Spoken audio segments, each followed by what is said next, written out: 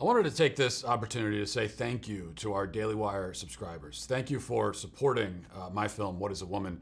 This is one of the most important projects the Daily Wire has ever embarked on, and you, our subscribers, made it a massive success. In fact, the Daily Wire had its biggest streaming week ever, and I'm so incredibly humbled by your outpouring of support for the film. Truth is, we can't make documentaries like What is a Woman without subscribers like you, and it's important to point this out because too often, as conservatives, we complain about paying for another subscription service while we're more than willing to give our money to other streaming services that are actively merchandising the destruction of our values and our culture. We're talking about subscription services who intentionally make shows with the expressed purpose of indoctrinating children with radical gender ideology and so many other things too. I won't name names, but you know who they are. You can't trust these media giants anymore, but you can trust us.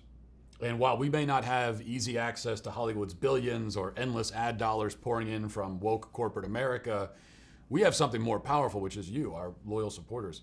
When you become a subscriber, you help us change the conversation and ultimately the culture with documentaries like What is a Woman? And there's much more on the way this month. Really excited about the premiere of Daily Wire's original film, Terror on the Prairie, next week, starring Gina Carano.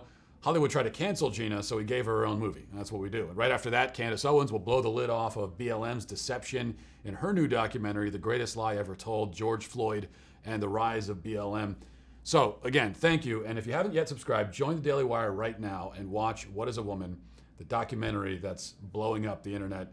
And now, as a token of my appreciation, I'm gonna give you something you've never seen before. That was me smiling.